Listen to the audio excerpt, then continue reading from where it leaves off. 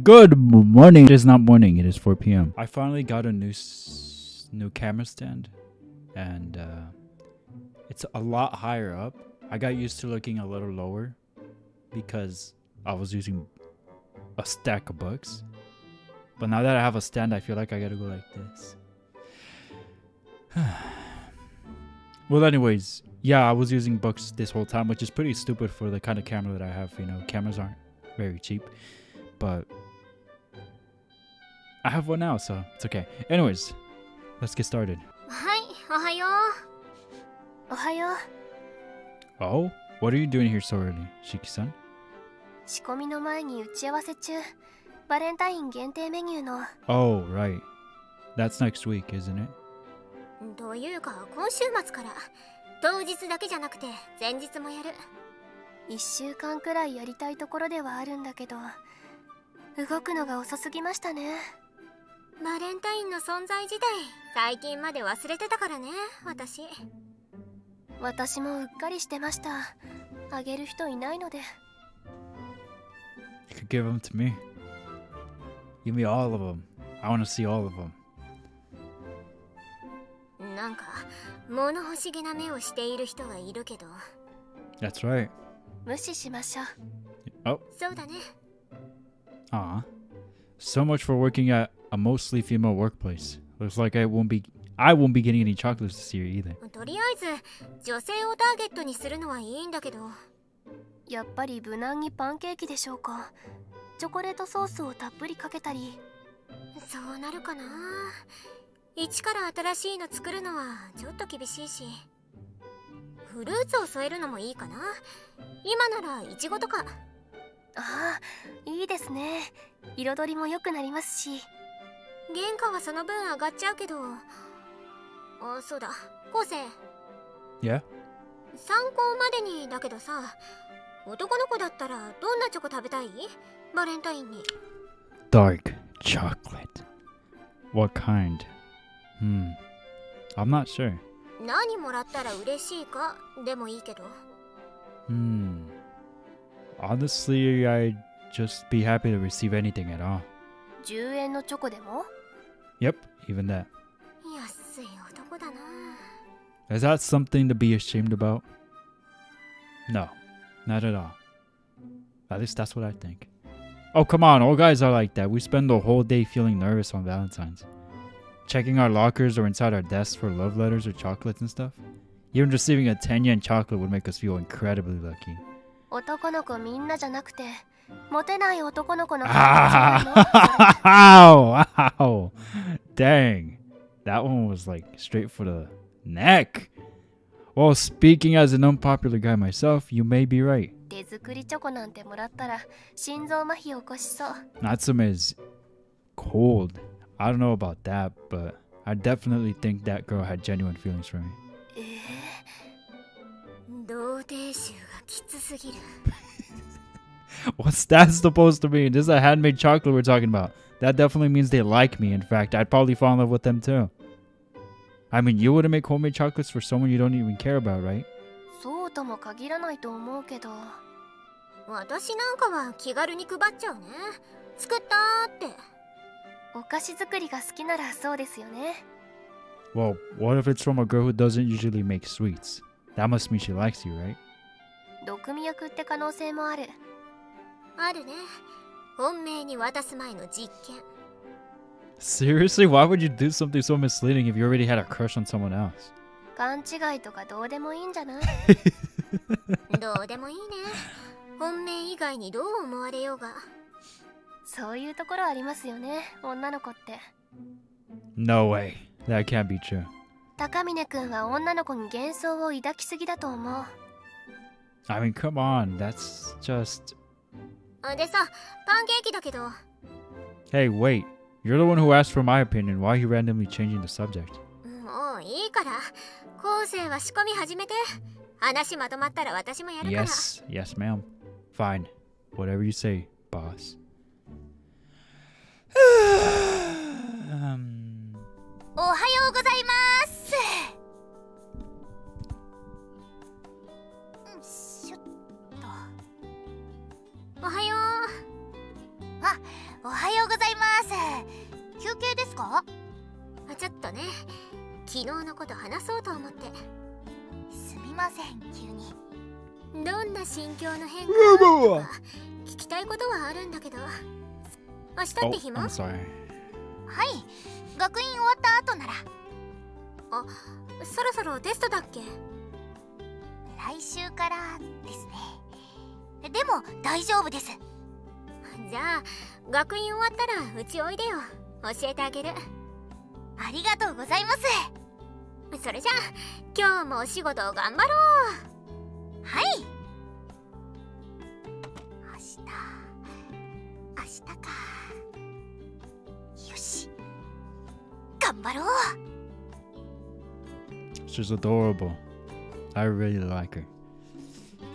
Hey, Chirani-san. Perfect timing. Take this to table 4 for me, will you?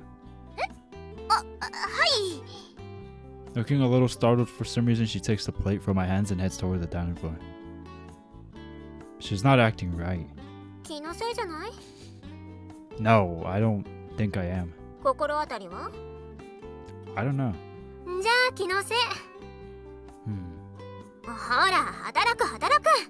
Be quiet, you. I know. Ever since yesterday, Chirani-san has been acting oddly strange around me. Oddly distant. I don't think I did anything to upset her, and it doesn't seem like she's avoiding me either. But something just doesn't feel right. Tough. Cafe Stella と死神の蝶。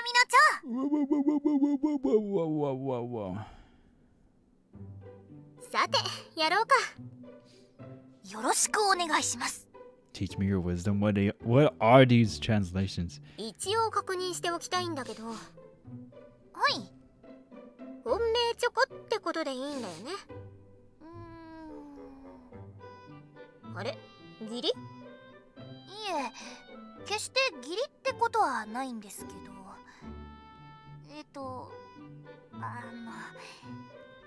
真面目に話すのちょっと恥ずかしいな。大丈夫、笑わないから。この前はちょっとはしゃぎすぎた。A little bit. A little bit. A little bit, guys. A little bit. 恋とかよくわかんなくて。漫画とかだと目が合っただけでドキドキとか、その人のことで頭がいっぱいになるとか、そんな感じじゃないですか。まあね、少女漫画とかでありがちだね。私、先輩に対してはドキドキというよりはむしろ落ち着くというか。I don't understand. すごくほっとするんです。一緒にいると安心するんですよね。恋人より家族ってこと？家族近いのかな。後世のことは異性として見られないなぁと。それはどうでしょう。後世とエッチできる？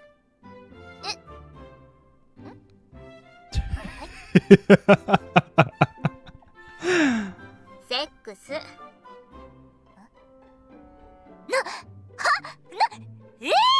Yeah. 急に何を The sexy time. We need some more of that. いやだって異性として見られるかどうかって結局そこじゃない？それはお父さんとエッチできる？無理です。What is that question? 後世とは？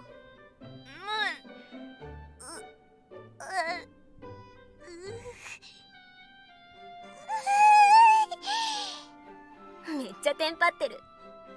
テンパりますよ、そりゃ。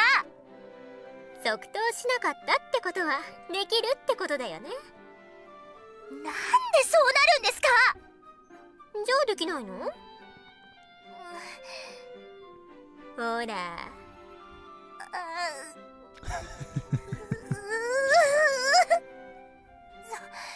そんな考えたことないですもん。顔真っ赤にしてるのが答えだと思うけどな。ないです。そんなの全然。じゃあ分かった。キスだ、キス。キスできる？まだ続けるんですか？慌てふためくメイさん面白い。かわいい。も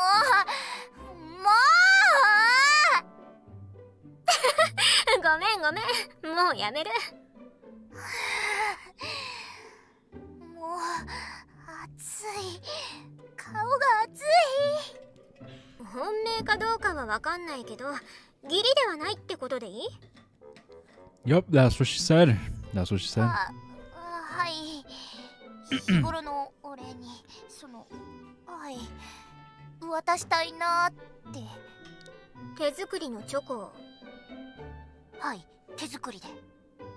それ大丈夫？何がです？昴生言ってたよ。手作りの時点で本命だと判断するって。え？それじゃあ困るなら市販のチョコ渡すのおすすめするけど。That's actually solid suggestion. I agree with it. Figure yourself out first, May. 手作りで。やっぱ好きなんじゃん。Does it matter at this point? Just teach you how to make the chocolates. Put the chocolates in the bag. 別に本命と思われてもいいかなって、思うくらいには。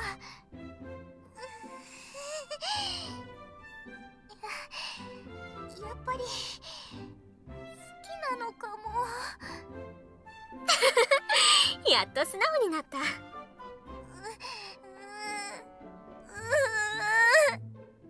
そんな涙目にならんでも。すずねさんがいじめるから。分かった分かった。もう言わない。Bully. よし、真面目にやろう。なんかある？こういうの作りたいなとか。Nah, seeing her flustered is great though. I love Suzune and I love May. You know what? Seeing May all flustered is really, really, really nice. The most shy of the bunch, I'd say, right? 一応調べたんですけど、溶かして型に入れてまた固めるってのがあって。Oh, I just thought something. Have you guys played the new Black Ops 6? If so, what do you guys think about it? Also, tell me about the zombies, because back in my high school days, I used to play BO3 zombies, BO2 zombies, BO1 zombies all the time. All the time. I was a big zombies fan. Still am. Well, that's until I exhausted all the dopamine rush I got from it back in the days. But seeing all this hype about it got me curious about it, so I decided to buy it. I haven't played it. I'm about to play it after this, but I am like, I wonder what y'all would think. Anyways, back to it. まあ、それが一番お手軽だね。でもそれって手作りって言えるのかなって。メイさんとしては一手間加えたいわけね。はい、せっかくプロに教わるわけですし、あまり凝ったのはできないですけど、ちゃんとしたの作りたいです。ちゃんとしたのねえ。ところでメイさん、料理はできないです。食い気味に来たね。全くちょっとはできないとやっぱり厳しいですか？いや別に、逆に料理に慣れてるなら忘れろって言おうと思ってた。Oh, well, this is perfect. お菓子作りで大事なことってレシピ通りに作ることだから。自分できるって勘違いで目分量でやろうとするのが一番ダメ。なるほど。ってことはレシピ通りにやれば私でもちゃんとできるってことですね。そういうこと。で、一応リサーチしておいてあげたんだけど。え？先輩にですか？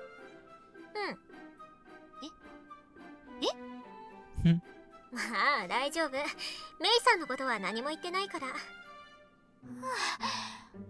よかった。さすがにそこまで無神経じゃないよ。Debatable. She agrees. 何か言いたいことある？いいえ、ありません。よろしい。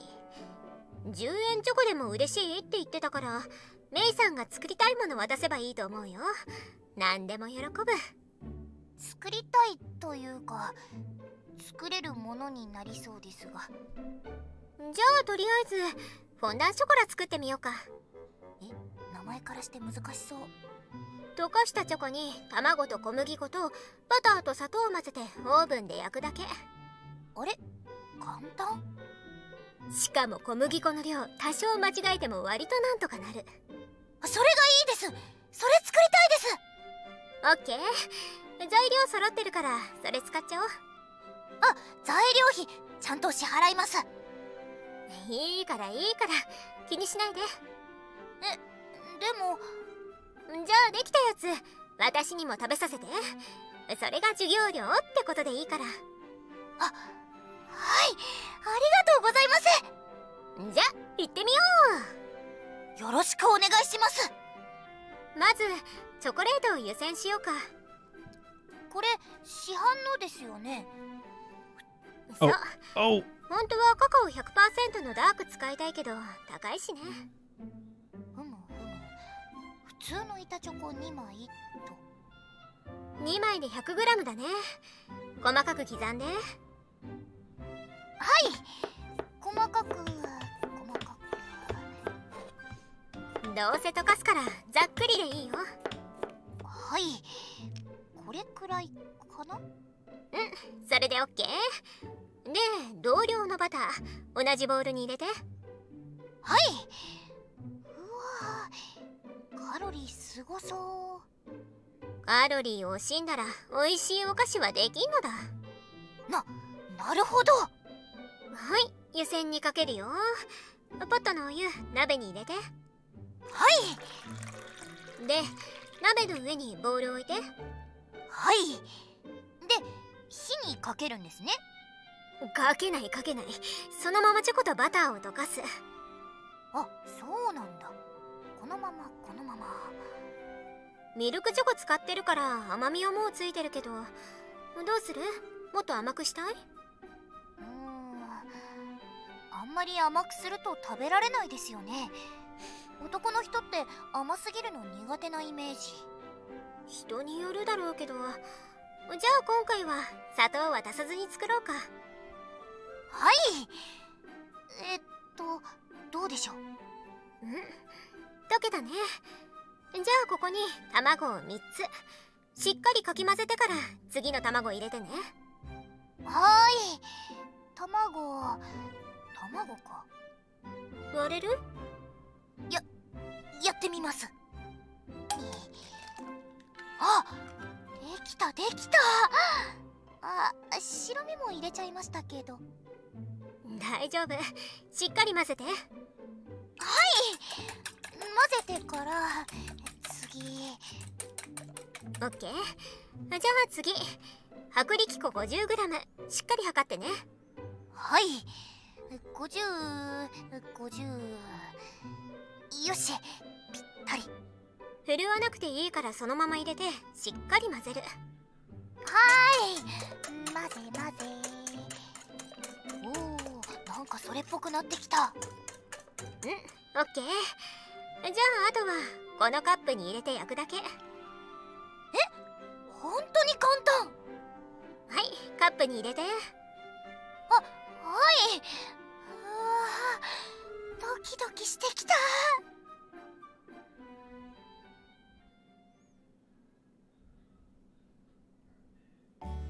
よーし、焼き上がったよ。うわー、すごい美味しそうにできた。簡単だったでしょ。はい、分量も覚えたので一人でもできそうです。でもこのままだとバレンタインチョコとしては地味だから、こうやって上から粉糖をかけてあげると。お店に並んでても違和感ない感じに。でも見た目弱いな。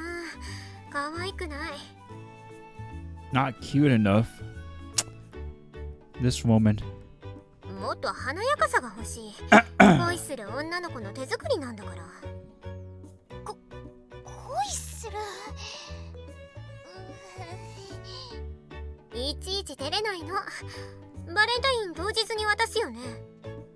はい、そのつもりです。バレンタインの日、朝から入れてる？シフト？はい、朝から終わりまで。ってことはずっとカバンの中か。そうなっちゃいますね。冷蔵庫に入れたらバレるよ。開けまくるもん。ですよね。まあこの時期だし、あんまり心配する必要はなさそうだけど、一応炒めにくくしておこうか。コンポートにしよう。 What? 砂糖煮でしたっけ？そうそう。いちごを半分に切って鍋に入れて、ちょっとざっくりやっちゃうね。砂糖を入れて中火で煮込む。ふむふむ。煮立ってきたらアクを取って、本当はもっと煮込みたいけど、今日はもういいや。時間かかるし。ちょっと照りが出てきたでしょ？はい、すごく綺麗で、これをフォンダンショコラの上に乗せちゃおうか。やってみて。はい。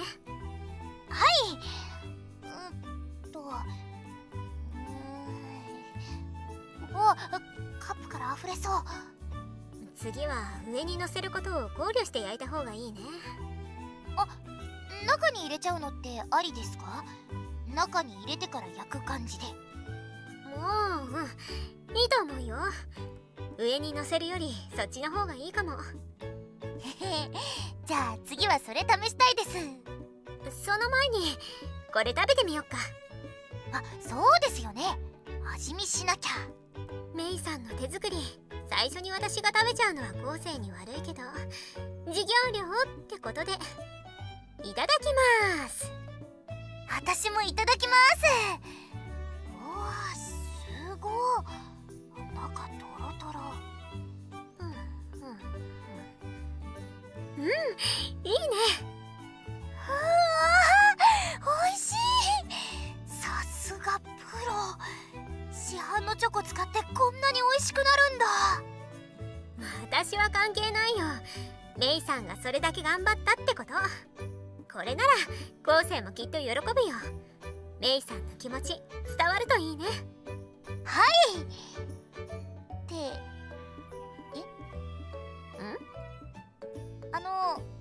なんか告白する流れになってます？ Still not understanding, I see. Oh boy. しないの？いや別にそんな告白なんてそんなまたテンパってる。だってそんなまた意地悪なこと言うから。そんなつもりなかったけど。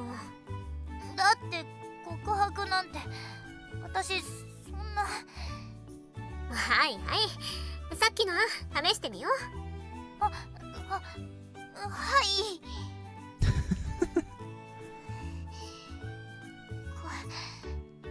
告白か。 She's about to have a heart attack. Leave her alone. Leave her alone. カフェステラと死神の蝶。 After the lunch rush dies down, we finally have a bit of time to rest. これ試食してくれない？ Oh, did I skip something? Uh-oh. Wait. バックログ画面。 Now I did skip something. Let's try this again, shall we? これ試食してくれない？ Suzuna-san places a plate in front of me. It's an extravagant looking pancake garnished with chocolate syrup, fresh cream, and strawberries to boot. Is this our Valentine's Day special? そうそう。参考までに感想聞かせて。 Alright, let's see. Picking up a knife and fork, I cut a bite-sized piece, lather it with the sauce and cream, place a strawberry on top, and carry it in my mouth. This tastes great. It's almost a shame that this is a limited time only. 甘さはどう？ Personally, I think it's just right. Although I suppose if you're pairing this with a cup of coffee, you could do with a little more. 単体で食べるならこれくらいが好みってことね。 Yeah, the sourness from the strawberries is just sharp enough without being overpowering too. オッケーオッケー、把握した。I'm not sure my opinion is worth much though, seeing as I'm a guy. いいのいいの、十分十分。ありがとう。We're going to start serving these the day after tomorrow, right? Are you still fine-tuning the recipe? もう決まってるよ。一応みんなに試食してもらってるだけ。Oh, okay. で、それが私からのバレンタインチョコ代わりってことで。What? Seriously? 期待しても当日は何もないよ。Well, thanks anyway. This is more than enough. Is it alright if I eat the whole thing? どうぞ。Thanks. Smiling wryly, I take another bite of pancake. Suzuki-san doesn't strike me as the type to give out chocolates anyway, so I wasn't really expecting anything from her to begin with. Shiki-san too doesn't really seem like the type to celebrate Valentine's Day either. However, I get the feeling like Kizuki-san and Hiuchi-Dani-san might give me something. And Nozomi, bless her, never forgets to give me courtesy chocolates every year, so at the very least I won't be receiving nothing. Although Valentine's Day doesn't get me as excited as it used to, I still look forward to it somewhat. Thus, in spite of myself, I feel my hopes beginning to rise. You know what else is rising? Never mind. It's closing time. After clearing up and getting changed, everyone bids each other goodbye in front of the cafe. それじゃあ、お疲れ様でした。お疲れ様でした。I'll walk you back again, Hiuchi-Dani-san. 大丈夫です。今日は鈴音さんに送ってもらうので。Oh, well, alright. レイさん、行こっか。はい。それじゃあ、お疲れ様でした。See you. お疲れ。Oh? お疲れ様でした。コウセイ君、私たちも帰ろう。Sure. Let's go. どうしたの？ No, it's nothing. ああ、そうだ、コウセイ君。Hmm? もうすぐバレンタインだね。Yeah, I guess it is. 期待してると思うけど、ないよ。あ、Huh? お返しとか面倒だろうからやめようって決まりました。Stop what? チョコレート。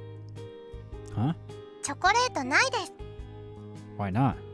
最初はね、みんなでまとめて渡そうってなったんだけどね。例えば、1人1000円出して5000円の買ったとするでしょ。で、多分ミカドさんきっちりしてるだろうから、ホワイトデーに同等のお返しをしようってなる That かな does って。 sound like him, yep. そうなると、コウセイ君とミカドさんで1人2500円になっちゃうでしょ。女の子の方が多くて負担が平等にならないねって話になったの。なので、今年はなしです。But every year you あげてたけど、惰性だったから別にいいかなって。For some habit? 義理でも結構気を使うんだからね。毎年何も考えずにあげてたわけじゃないんだから。She's so sweet. 義理でもさすがにこんな安物はちょっとなーとか。それなりに Look how thoughtful she is for you. And you feel like it's a hassle to repay her. What is wrong with you? というわけで、今年はなしでーす。 Seriously? うん、マジで。それじゃあ帰ろっか。Are you kidding me? Bro's actually hurt. Good. As he should be. カフェステラと死神の蝶。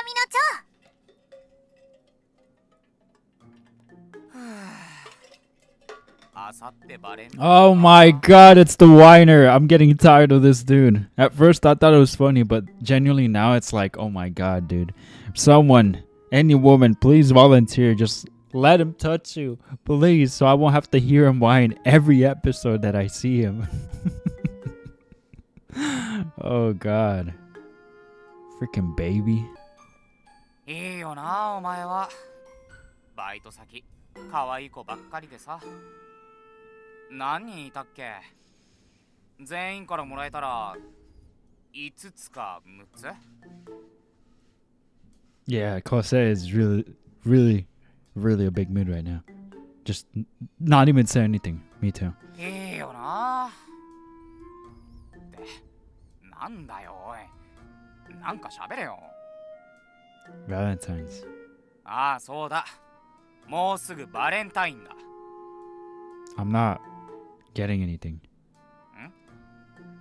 I'm not getting a single thing. は？ Absolutely nothing. なんで？は？女の子ばっかりじゃん、カフェ。Yeah. なのにもらえないの？一個も？ Probably not. お前嫌われてんの？マジかよ、お前。何したんだよ。I didn't do anything. Not that I can remember. いやいや、なんかしたからもらえないんだろ。They just said something about it being a hassle for me to buy a return gift. ああ、なるほどね。トラブルになるから禁止ってやつだ。Yes, that's right. I guess. っていう体で、嫌いなお前にはあげないことにしたんだな。And why are you smiling about that, mister? Gah, stop! Don't say that. Twice. They had to stress the fact that they weren't giving me anything twice. Do you know how much that hurt? いやー、気分いいわ。チョコの数でお前にマウント Oh my god, are you sure this guy's a friend? This guy's terrible. Get him out of here. Hey, yo, my camera died. God dang it, this sucks. まあ、そうは言ってもくれるだろ。同僚としてはダメだけど、友人としてとかさ。Notice how he stopped complaining and stopped being a baby and stuff? This dude just wants to see our downfall. I'm convinced this guy is not our friend. He pretends to be our friend. I hope you're right. But you know, now that you mention it, there's this girl at work who has been acting a little distant. え？冗談だったのに、ガチで嫌われてるの？ I don't think so, but I get the feeling she's been avoiding me lately. なんで？ Don't know. I have no idea, to be honest. What about you, Hiroto? Do you think it's me? Is there something you think I should stop doing? 別になんとも思わんけど。What is it? にじみ出る童貞臭。 Wow. Don't say that. I've been hearing that a little more often than I'd like. 言われてんのかよ。お前の童貞ムーブが Virgin energy? That's a thing? I didn't know. 思われてんじゃないの？ I had no idea. I didn't know such a thing existed. What the heck is that? When have I ever done something like that? 本気で改善したいなら本人に聞けよ。I guess I'll have to. 今日もバイトだろ？ Yeah, after this. ま、頑張れ。じゃな。Look! Look at his face! Oh, alright. See ya. Bro needs better friends. What is this? After an uneventful day at work, it's time to close up the cafe. Today is Friday, which means I have to prepare the smoked black pepper for the weekend. I was expecting Hyuchidani-san to hang around until I finished like last time, but she comes up to me and says, お疲れ様です。お疲れ様。 Like yesterday, Hyuchidani and Suzuna-san are walking home together. I was hoping we could chat a little, but I can't bring myself to call out to her. どうした？ため息などついて。No, it's nothing. 火を扱っておるのだ。気を抜いて火事など起こしてくれるなよ。I know. 私はフロアにいる。終わったら呼べ。Got it. I gazed absent-mindedly at the smoke puffing out of the smoker. I didn't realize that things become awkward between me and a girl would make me so depressed. I'll have to work up the courage to ask her about it tomorrow. Otherwise, I'm going to hate working here, just after I started getting passionate about it too. Well, that sucks. That sucks for you. カフェステラと死神の蝶。 Yeah, what she said. Here's yours, Shiki-san. ありがとう。 I'm on my break along with Shiki-san. The two of us sit down to eat our lunch together. ナポリタンだ。 I figured something new might be nice. メニューに追加してもいいかも。カフェの定番よね。 True. I didn't put too much effort into making it, but maybe I'll try adding some serious improvements next time. What's wrong? You don't like it? 違う。高峰くんに比べて準備不足だったなって。 Compared to me? 燻製カルボナーラ、時間かけていたでしょ？お店に出すまで。 I guess so. I had to meet with Mikado and Akizuki-san several times to iron out all the details. バレンタインメニューももっと練るべきだったなって。 I mean, it's been selling pretty well, hasn't it? 期待したほどじゃない。 Well, the day's not over yet. まあね。でもいつものパンケーキと同じ調子じゃ意味がない。いつも以上に売れないとメニュー考案にかけたコストを回収できない。That's true. 2日間に限定したのもしくじったな。せめて1週間。2 days? What? I thought the idea was to do an entire week. What's going on here? せっかく鈴音さんが素敵なメニュー考えてくれたのに、私の企画が良くなかった。It's a bit early to be saying that now. The weekend's only just begun. そうね、確かに。でも、嫉妬。Hey, it's good to be aware of that. Jealous of what? 高峰くんに。Seriously? っていうか、燻製カルボナーラに。Oh, right. We've already sold out for today. そう、大人気。売り切れですって伝えると、お客さんすごくがっかりする。You wish you were us. Really? Wow. That's encouraging to hear. 胸を張って看板メニューって言えると思う。Bro! 私も対抗意識を燃やしてみたけど、イベントなら無条件で売れるって甘えすぎたかも。Is this the hate on Takamine episode? What is going on? Well, in my case, although we only serve it on weekends, we serve it every week. Plus, I also had a lot of help from Hyuchidani-san. I wouldn't have been able to come up with the idea without her. ひうちだにさんか。今回も意見もらわなかったわけじゃないけど、次はもっといろいろと聞いてみようかな。Good luck. She's got a pretty sharp mind. I'm sure she can give you some good ideas. もったいないことしちゃったな、この前。Last week? 女子会。打ち合わせもしたけど、半分以上ふざけてたから。Sounds like you had fun. まあね、みんなでいろいろと。By the way, 何？ during your night out, did Hyuchidani-san... おはようございます。 I was about to ask if she had mentioned me at all. When the girl in question walked into the room, I quickly shut my mouth. I can't tell if this is good or bad timing. No, it's probably good. I should be asking Hyuchidani-san this herself, not Shiki-san. 休憩中ですか？うん、ちょうどよかった。着替えながらでいいからちょっと意見聞かせてもらえない？意見ですか？そう、今後の季節イベントについてとかざっくりと。はい、わかりました。というわけで高峰くん、食事の途中で悪いけれどご退出お願いします。は？日内谷さん着替えられない。Oh, right, sorry. 食べ終わるまで私外で。No, I don't want to make you late for work. I can just finish eating in the kitchen. すみません。Hey, it's fine. Anyway, I'll see you outside in a bit. はい、よろしくお願いします。I'll leave the break room and head back towards the kitchen. Dang, I missed my chance to ask her again. But actually, she was talking to me normally, wasn't she? Was I just overthinking things? あれ？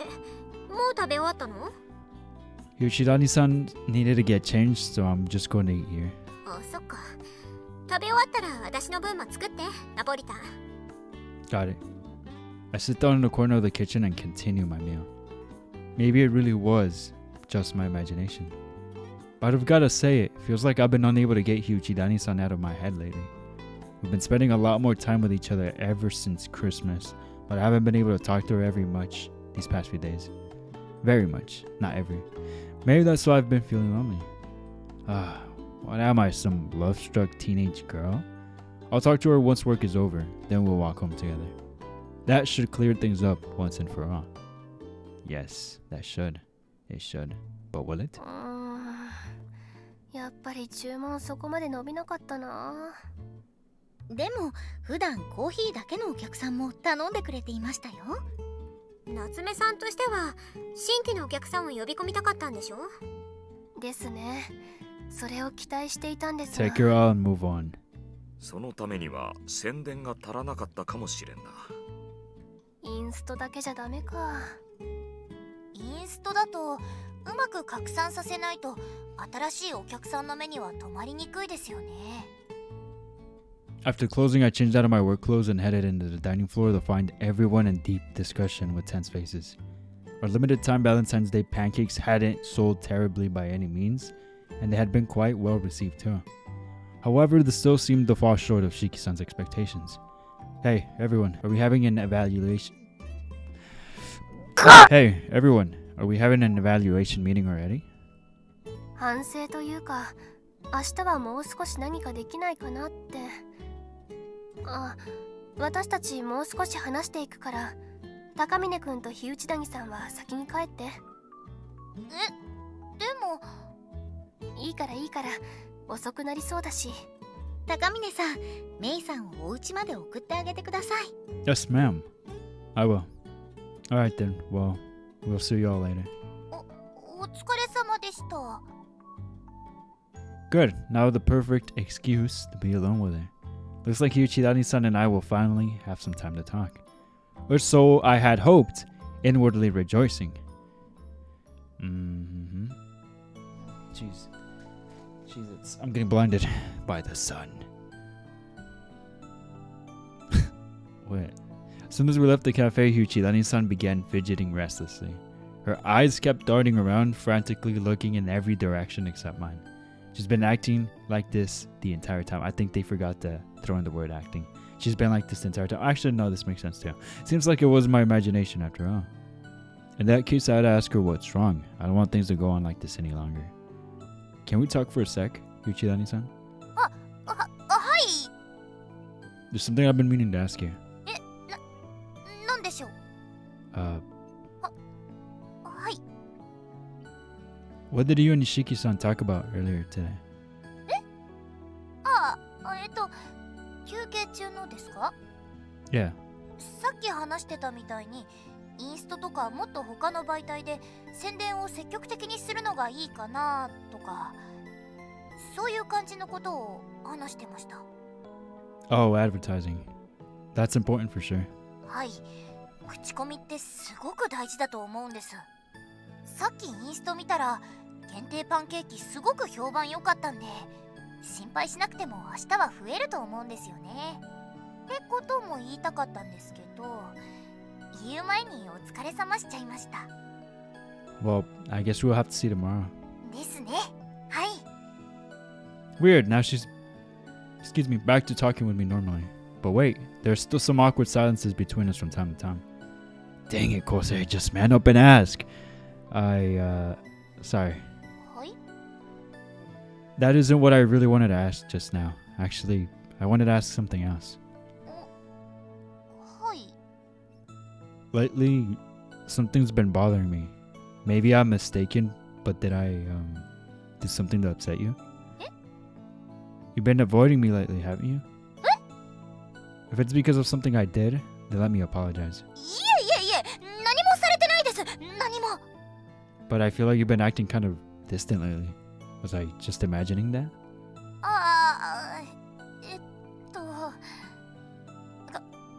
勘違いではないかも。 So then I screwed up somehow, didn't I?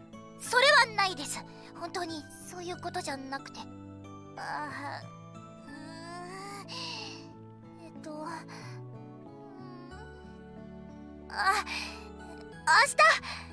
明日まで待ってもらえませんか？ Tomorrow? はい、明日渡すもの。違う。とにかく明日になればちゃんと話すので。 This is really fun. Both of them being awkward. すみません。だから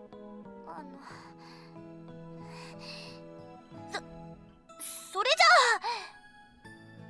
じゃあ。Alright. Tomorrow then. お疲れ様でした。 What is tomorrow? Valentine's Day? It's gotta be. She said she had something to give me after all. Does that mean she's giving me chocolate? Is that why Yuchidani-san's been acting so distant? Is that why Nozomi purposely said that she wouldn't be giving me anything this year? So that it would be a surprise? Ah, now it all makes sense. She was planning on giving me chocolate. Yuchidani-san doesn't actually hate me, neither do the others. She's going to give me chocolate. Yes. Yes. Oh! God. Tomorrow can't go fast enough. Sometimes those sneezes come out really aggressively. Holy crap. It's insane. This is actually a perfect spot to end it. A little shorter than usual, but if I keep going, we're gonna go well past an hour. I am pretty sure. And I don't want to risk that. I need a control. I need to have some self-control with the recordings because I haven't been the best with the self-control, but I'm working on it, as you can see. Anyways, I'm gonna wrap it up here. This was a really freaking fun episode. It was definitely very awkward, but it's fun seeing both of them get all flustered, especially May. She's very, very flustered, and you can tell this is her very first time experiencing this. Both of these people, apparently. But anyways, I'm going to end it here. Thank you so freaking much for watching. It was a really, really, really, really good episode. Oh, my camera died once again. Must be because it's hot as heck in here. But anyways, thank you so much for watching this video. If you did enjoy this video, please let me know by hitting that like and subscribing if you haven't already done so. By the way, I have a second channel where I don't really play visual novels. I play games like Spider-Man. You know, I'm hopefully doing some horror games later on. You know, I want to do Resident Evil 4 Remake. I've talked about that for a while now. If you've been keeping up, you know. If you don't, well, I want to play Resident Evil 4 on the second channel. But anyways, you should totally check that out. The channel is called Vitamin D. No stain, just Vitamin D. You could also find a link to the second channel on the video description of this video. So please take a look if you want to see something that's not visual novel. I literally play whatever I want on that channel. And on this channel, I'll be focusing more on visual novels. But anyways, with that being said, I'll let you go. Y'all stay safe. And as always, I'll see you guys in the next video. Until next time.